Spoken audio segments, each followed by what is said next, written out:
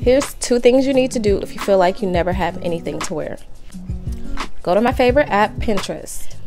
You want to create 2 different folders. One titled What to Wear, where you save outfits that you like, outfits that you will wear. And the second folder you're going to title My Outfits. Now in this folder, my folder is private. I take pictures of all of my outfits. When I get dressed, I take a picture.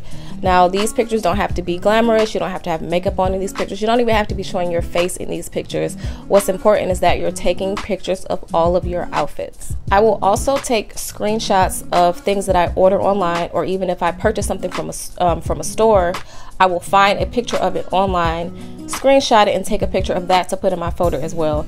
I can't tell you how many times I forgot that I had something because it's out of my sight, so it's, it's not something I'm thinking about, and then I'll remember, hey, I have this skirt, or I have this top, or I have this dress. This is gonna make getting dressed so much easier. You're welcome.